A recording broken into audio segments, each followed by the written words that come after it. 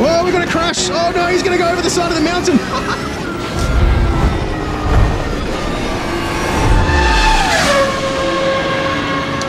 Alright guys, hello and welcome to another race video. So we're kind of traveling back in time today to the 1983 historical layout of the Mt Panorama Bathurst circuit. But we're going to tackle it today in a modern GT3 car just to see exactly what it would be like if a real-life race in a modern GT3 car had been held back in time in 1983. Now, I was born in 1984. I actually remember this layout of the circuit. It changed, they changed and added the chase in 1987 from memory, I believe.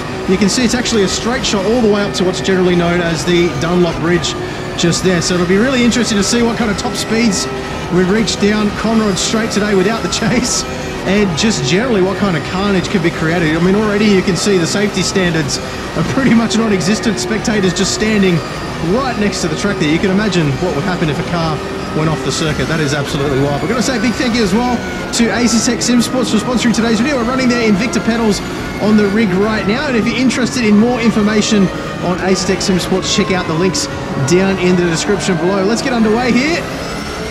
Starting fourth on the grid. Look how basic all the circuit is. Look how basic the pits are as well. Basically nothing there at all. Down into second gear. I've only just done that out lap now, so I'm not familiar with the layout or where the braking markers are going to be at all. Most of the layout looks pretty similar, but I think the markers are going to be a little bit different. We've still got that little road there, but it's dirt road back then. So we get through here in third gear. How wide can we go though? We don't have the runoff over here like we used to have. Or like we do now, I should say. I'm getting mixed up with my time scales here.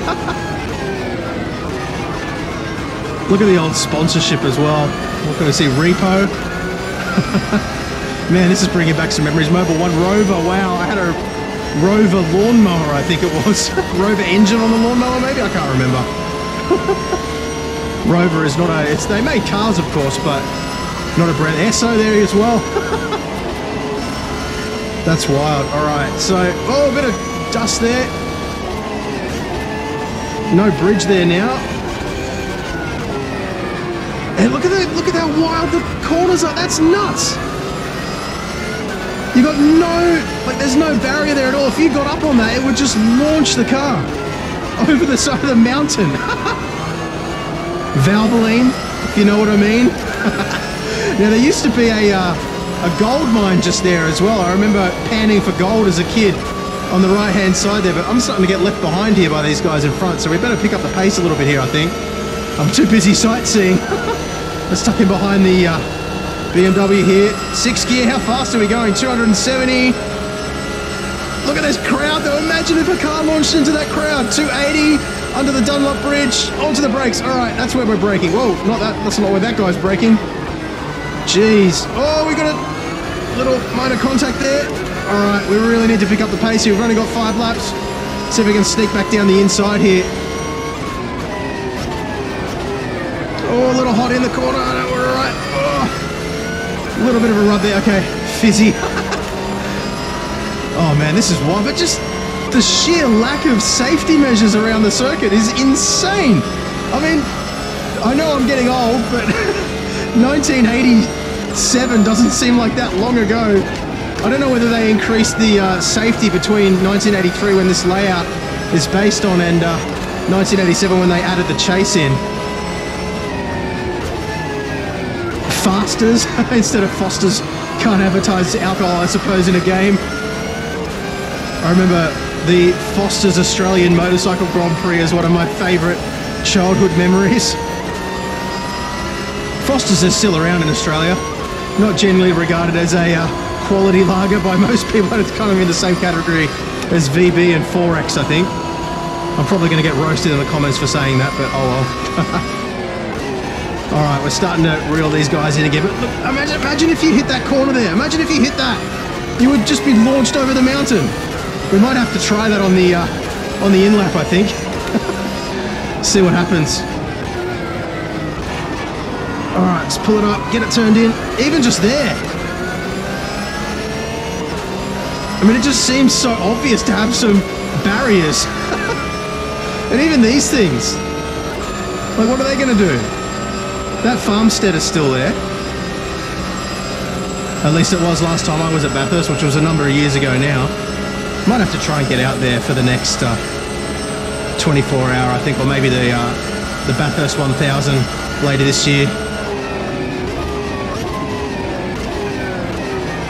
Now, how are our lap times looking? The official lap record from this layout, from what I understand, was the high 2 minutes.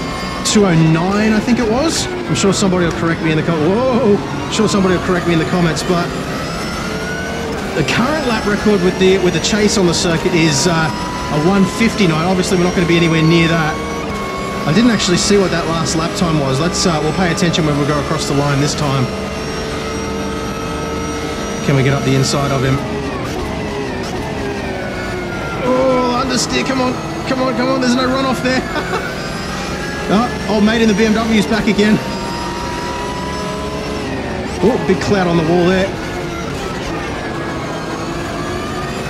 One thinking about sending it up the inside there too. Oh, come on.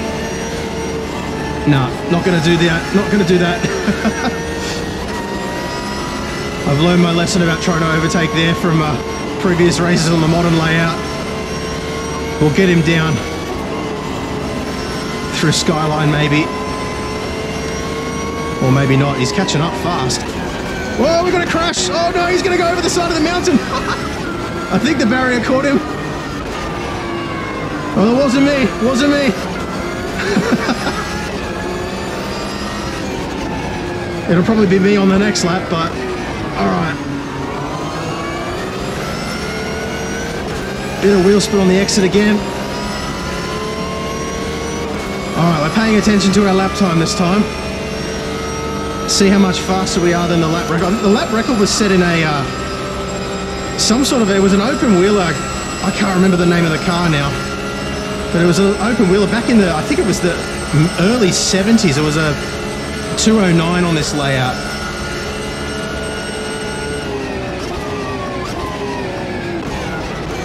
These guys are going at it, far out. Whoa, not too wide, come on. Cover off the inside line here.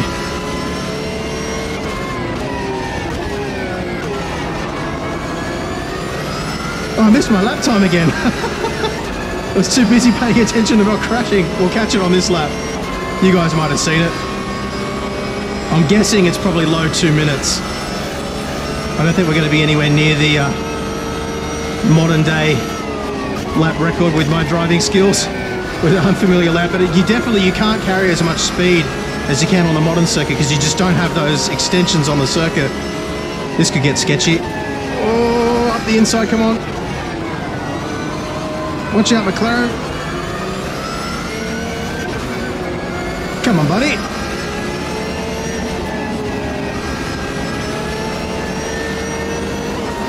All right.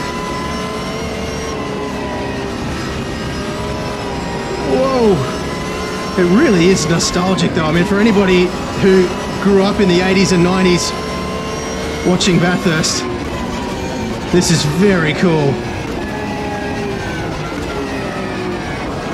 Oh, I can feel my tires going off. I've been overdriving the car again, I think.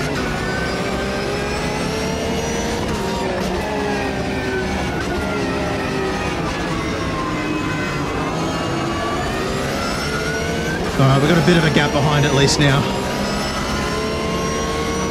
Definitely not going to be as fast as my previous laps, I don't think. It's starting to cloud over a little bit now too, I can see. It's starting to get a little bit more gloomy. It does tend to happen of an afternoon out in Bathurst. You get the storm clouds rolling in.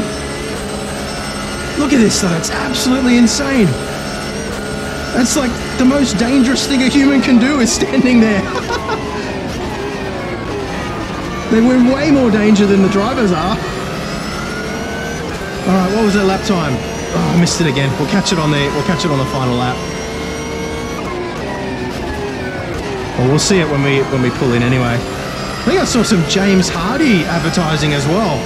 That's a brand you don't see very often anymore. I remember, oh, it must have been in the late 80s. they were one of the pioneers of asbestos-free building materials, because there was a big court case, if I remember correctly. A lot of people that were injured or killed by asbestos products. I'm pretty sure it was James Hardy that was involved with that somehow, but I don't want to say the wrong thing and get in trouble. But I do remember there was some big court case involving James Hardy. You just don't really see that name floating around these days much anymore. But it used to be everywhere, I remember, when I was a kid.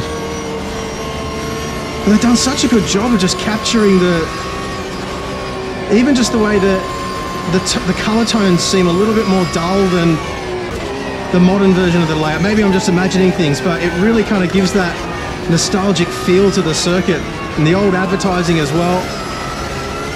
I don't think we're going to catch this guy, but we'll give it our best shot down the straight here. Get on the power nice and early. All right. And big digger beside the circuit there.